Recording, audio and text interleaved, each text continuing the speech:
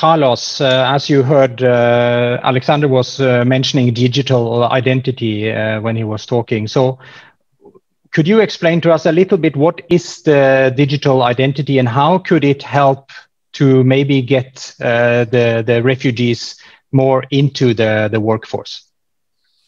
Thank you very much. And absolutely, I think both the experience demonstrated by Mohamed and later by Alexander on the need to reincorporate this force into the economy is essential. But we are facing a problem, which is the definition itself of a digital identity. If you talk to different stakeholders, a digital identity means different things. If you talk to a government, a digital identity for them will be like a passport or nationality. If you talk to Facebook, will be a consumer or a social media advertising target. If you talk to Amazon, is a consumer, so they can buy products and so on. So digital identity, when I was in the UN and after subsequently in the private sector, it is defined more as a legal identity. This is actually the definition in the SDG 16.9, which is every single human being should have a legal identity. And the legal identity is not a passport, it's not a bank account, it is not a attribute holder, it is actually a human identity. I organized just a few weeks ago a panel with the United Nations Commission on Human Rights, and our proposition was, what about if you insert digital identity as a human right? Because when you enter into the digital world, it's like you burn. I mean, when you burn, you have your birth certificate, and this is, everybody gets one.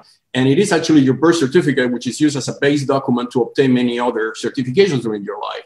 We don't have the equivalent on entering into the internet. So refugees and disadvantaged workforces do have this obstacle because they are not able to identify themselves into the fourth industrial revolution, where the growth is going to be. So because they are not able to identify themselves, they cannot benefit of anything. I'll give you an example now. We are working with many NGOs on COVID vaccination. There's a lot of refugees and a lot of illegal workers, and they are not able to get a vaccination because before you get in a vaccination, you have to show your QR code, which is generated by your digital identity. So our approach is very factual. I mean, I don't think this is a policy issue. The problem is that digital identity has a consumer value. Facebook makes $2 billion by selling identities and other social media companies. So we have to convert that digital identity, not as a consumer identity, but as a human identity. And every human person, regardless of its condition, geographical location, religion, or attribute, should have access to that digital identity. Now, whether they use it or not, that's their problem, but it's their identity. And whatever happens to that identity should be on their consent and not on the consent of the platform. Because now if you get a digital identity from a platform, that platform owns that identity for you. You are able to use that, but it's the platform the owner. So that platform can one day revoke that identity for you, and then you lose everything, right? If you had been using that identity as a single sign-on to access other services. So my proposition in OISTE, when I was in the UN, I was 20 years in the UN helping building national identities which are not subject to nationalities. I know that this is this 2030 goal by the United Nations, but the problem is that companies are lobbying into this. They want to become the provider of the identity, with obviously for reasons that have nothing to do with this human identity idea. And the only way out here is providing a free identity. And that's what we do. We have teamed with the Clinton Initiative. We provide 1 billion digital identities to 1 billion people. Those identities are provided for free. They are owned by the person and they have no further relation to the foundation. We also work with NGOs. We help them to build digital identity ecosystem. We work with schools. We work with universities for getting students to have a digital identity. And the good news is that once you have a digital identity that is yours, then you have a total new ecosystem of possibilities that opens to you, because you are immediately, you have a non-reputable way of defining who you are. And that non-reputable way cannot be renegated, cannot be taken from you just because a platform will not accept.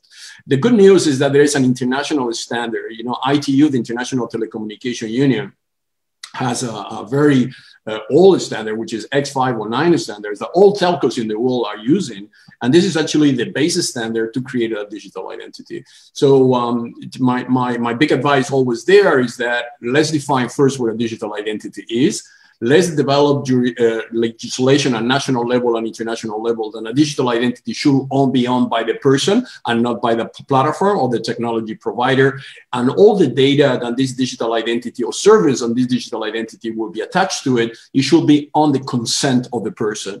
Digital consent has a huge value. A refugee, only by providing consent to access the data, could be financed into crypto wallets. Then you can add to the digital identity into your mobile phone, which is actually the new way of sending money, right? So having an identity is the beginning to be neutral, to be independent, and to be free, to basically benefit from the fourth industrial revolution and all the advantages that this revolution is bringing.